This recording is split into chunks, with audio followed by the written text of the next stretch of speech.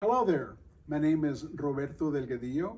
I am a Student Services Librarian at the University of California, Davis.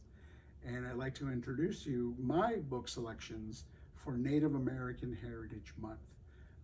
As I begin to display these books, I just want you to know that for me, it's been an honor and pleasure serving as the Native American Studies liaison and bibliographer to the academic community here at UC Davis.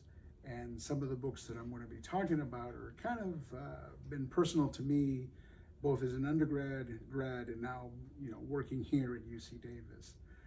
The first one I'd like to begin with is Leslie Marmon Silko's Ceremony. I first came across this book as an undergraduate at UC Santa Cruz. And it was a book that in some ways, I read it by the way, for an introduction to community studies class. And I recall being disturbed by it because it was really my first introduction to, well, in essence, the issues, the struggles faced by the Native American community. And specifically, Silko looks at the life of, well, among other things, the protagonist anyway, a World War II veteran who is basically coming to grips with the aftermath of World War II and the long-lasting damage that it did, which today we would kind of characterize as post-traumatic stress disorder, and his coming to grips with it. But more than that, he's also dealing with his legacy of being a Native American and being white as well too. And what Silko does so well as an example of kind of establishing this hybrid discussion and prose and poetry is kind of in a way of how the main character and the characters that are associated with it are kind of connected to, in this particular instance, the Laguna Pueblo community and really all Native American communities and some of the issues they struggle with, whether or not they are war veterans and the need for and the centrality rather of ceremonies to kind of cleanse these things and in many ways kind of heal not only themselves, people, but the community and the earth ultimately itself. And so the book is a work of fiction, is very interesting in the sense that it kind of goes back and forth. And the characters are, again, my first introduction to it left me a little bit at times confused. But over the years, as I've come back to it, I realized the beauty and the poignancy. And it's not surprising that for that very reason, it's been around now in publication for over 30 years and still remains a standard work that's often given an introduction to Native American studies classes or other classes, beyond the fields of literature. So for that reason, Ceremony is one that's very special to me as well. Also, on another side note, as a military historian, the issue sometimes, at least at the time that it was written, there are some few works that really did talk about the impact that happens to folks returning from war, and specifically, PTSD. And so hers was a very sympathetic light, if you will, in this particular issue. The next book that I also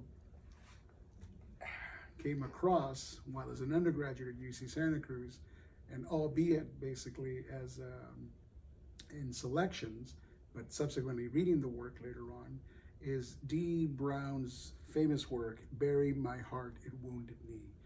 And basically this is a work of nonfiction, and it really is specifically focusing on the United States relationships with Native American groups in the far West in the late 19th century. It's an interesting book because it was published in the 1970s, and so it has that kind of milieu, if you will, of being captured as the way that D. Brown especially discusses the unfortunate legacy that the United States government has had towards, well, the politics of genocide towards Native American groups, and the broken promises, the treaties. And I think the book has gotten a special kind of poignancy because over the years, a lot of more research has gone into, not that needed, of course, but it just, reveals the pattern, if you will, of well, mixed relations between Native Americans and the U.S. government. And at the time of its publication, I think the other thing that was gave it a sense of poignancy and power was the fact that as the United States was having to endure the legacy of the end of the Vietnam War, and specifically revelations, when I think about it, of the United States massacre of Vietnamese villages, the most famous one being of My Lai. You know, I believe one reviewer said something along the lines of, this was a book that revealed that those patterns that people thought were, you know, somewhat abnormal or not, or somewhat atypical, were actually very typical of the way the United States not only treated the citizens of this particular, you know, well, inhabitants rather, of this particular continent, but since others as well. And as time has gone on, well, D. Brown's words still live on, and this is like Silko's Ceremony, a book that's still on the reading list, if you will, of a number of just, you know, contemporary or past Native American studies courses. Also, as a side note, you know, I always think of D. Brown as one of ours, in the sense that he was the agricultural librarian at the University of Illinois, Urbana-Champaign. So there you go. Librarians can also not only take care of books, but they can also write them as well. The next book I like to highlight is Crazy Brave by the current poet laureate of the United States, who is actually now serving her second term, and that would be this particular memoir by Joy Harjo.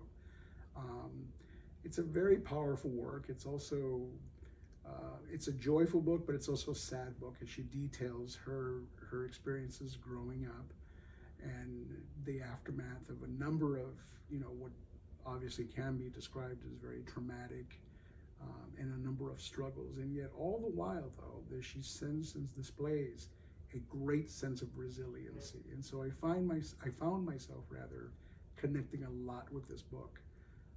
And the struggles that she has faced and continues to face, and yet all the while using music, poetry, and other creative expressions to kind of, well, if you will, bear through it, and kind of give us an example that even in darkest times, we can use these elements of creativity to overcome them. And so as a result, it's a very hopeful book, though having said that, at times it can be a very painful read, as she talks about, again, those particular events of her life that, you know, caused her abuse, torment, and struggles. And also she does detail the impact that not just on her, but in the Native American community as well, too, that they also have had to face. Very powerful work, one that I definitely recommend. And along those lines, she has written a follow-up, which in a way can be considered a spiritual companion to this. And this is more, it is a memoir, of course, but this one delves more into the creative influences that impacted on her, whether, you know, particular mentors with respect to poetry, or those musicians, and again, those other creative outlets that she has used to kind of, well, share with the rest of the world. And that, of course, is Poet Warrior. Great book.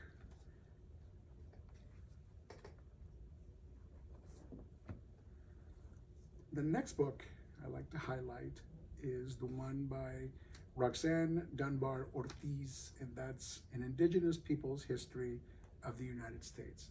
And this one is a bit more systematic than D. Brown's work. If D. Brown's work specifically focused on the United States policies, genocidal and otherwise, towards Native American groups in the far West in the late 19th century, this one is more expansive in the sense that it looks at the colonial, post-colonial, and postmodern world, if you will, of the United States, and those policies that it's pursued towards the indigenous populations, not just within the United States, but outside the United States. So it's a bit more expansive, more comprehensive, and one that definitely complements D. Brown's work.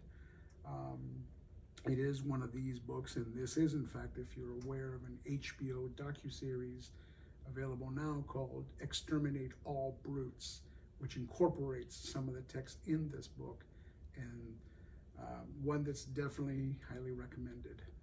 And again, as I said, it covers the United States legacy from its colonial era to the present, and all the issues that are associated. And like D. Brown, talks about those patterns of, well, betrayal, broken promises, and the impact that they have had on the indigenous populations in the United States and outside of it as well, especially when one thinks about the whole issue of the United States and in terms of empire.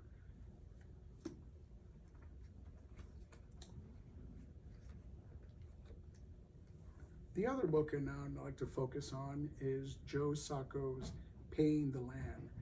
And speaking of, as I just spoke about Roxanne Dunbar-Ortiz's book of just looking at the United States, this one is interesting in that it focuses, well, for one thing, it's an example of what Joe Sacco is a pioneer of. Well, it's certainly the biggest proponent of what is referred to as comic journalism. And with his previous works where he's focused on the struggles of the Palestinians or, the folks that suffered under the breakdown of the former Soviet Union, and specifically in Bosnia-Herzegovina, this time he focuses his attention on Canada's indigenous populations, the Dene, in the far northwest.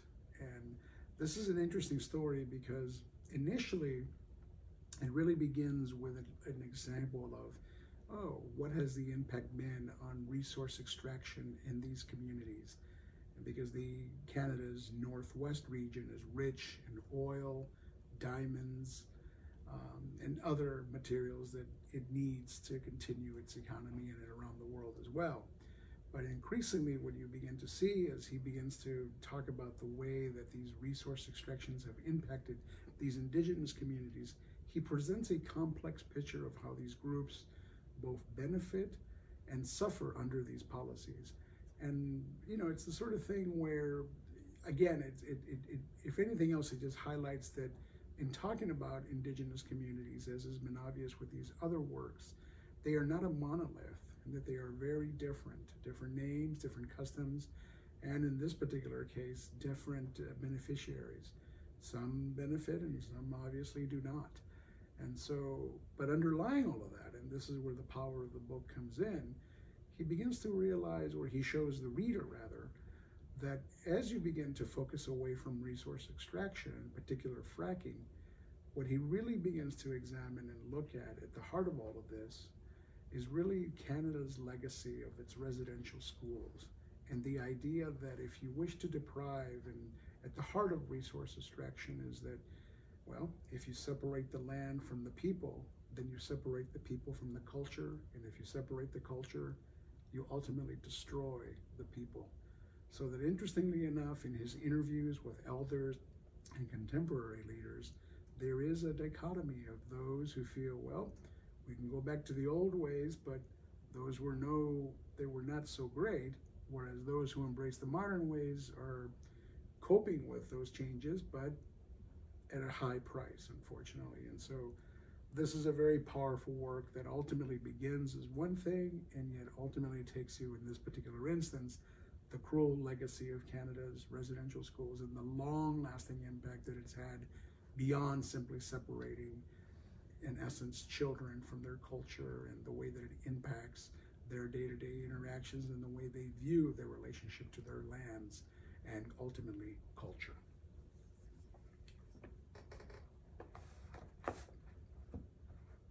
Now, if you will, heading a little south of the border, as is often said, I like to highlight our local work here. This is a book called Witness to the Age of Revolution, the Odyssey of Juan, Bautista, Tupac, Amaru. And this was written by a history professor here at UC Davis and our director of hemispheric affairs. And one of the things that I find very privileged, if you will, to be working with are the scholars associated with this institute, because in their connections with our Native American Studies Department, we look at our indigenous populations north and south of the United States.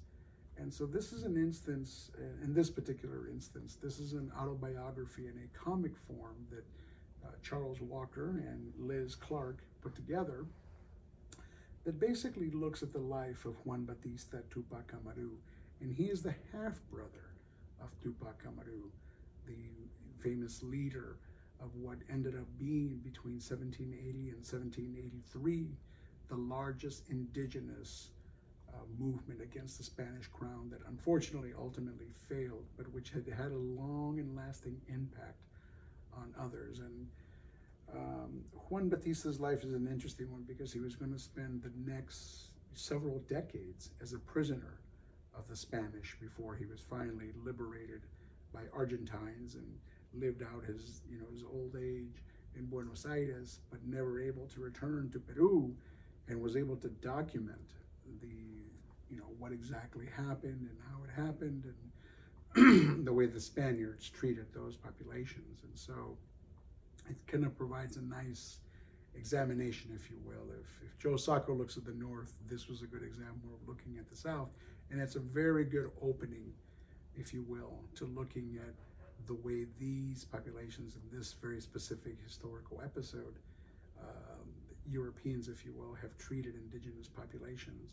The power of the book that I also find very appealing is the fact that the first part really begins with a comic narration of, well, in essence, the 30 plus years, more close to 40 plus years that Juan Bautista had to endure in writing his autobiography and detailing what happened with that particular indigenous movement. But the second part is appealing to me as a historian, because there, and the other part as well too, the third part, is in which Chuck Walker is able to take primary source documents and kind of give you and walks you through the way historians use these primary sources to construct these stories. Because initially, when Juan Bautista wrote his autobiography and works associated with his struggles, they were initially characterized as false or anecdotal, or maybe they happened, maybe they didn't. And so the veracity was always in question. And what Chuck Walker is able to do is to show that, along with other scholarship, he's able to show that no, he pretty much captured it correctly as to exactly what happened. And so we can expect more, I hope, from associated scholarship coming from this very book. And also, I just like comics, graphic novels in general.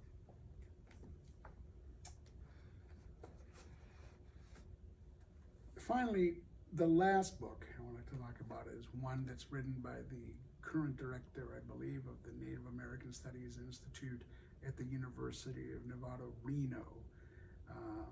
A gentleman there by the name of, William J. Bauer Jr. And he wrote an interesting book that I have to confess, I'm still working my way through, called California Through Native Eyes. And this is a re-envisioning of California's history, but obviously using and incorporating those materials, oral histories, or other documents from a Native American perspective, as opposed to what is usually presented in the official archives or the official histories. And so it's an eye-opening examination of the Native American perspective of various episodes in California history, and the way, obviously, in the far west, if you will. As I said, I'm still working my way through this one, but I'm enjoying it a great deal. Great piece of scholarship, and one I definitely highly recommend. Finally, my last one, and this is for those of you out there that are wanting or being interested in children's books, or in this particular academic library, if you have children's collections. I cannot help but recommend Carole Lindstrom's and Michaela Gode's We the Water Protectors. It's a children's book, but it's also they both won, by the way, what's known as the Calicut Award, so that's why I particularly highlighted. But it's also, as I said, it's a very beautiful book. It's a poignant story about the role of female water protectors, and again, kind of ties in nicely with this issue of resource extraction and what happens and discussions and intersections with mythology. In other words, it's just like most children's books. There's far more beneath the surface than one just thinks of, oh, it's a children's book, isn't it nice and beautiful little images? There's a lot to consider, and so definitely one that I recommend if you do, in fact, at least from an academic point of view, if you have those children's literature collections, or if not, get it on your own, and certainly one that I obviously suspect has already been bought and used, checked out rather, by a number of public libraries. And with that, I end my selections for Native American Heritage Month. Hope you enjoy.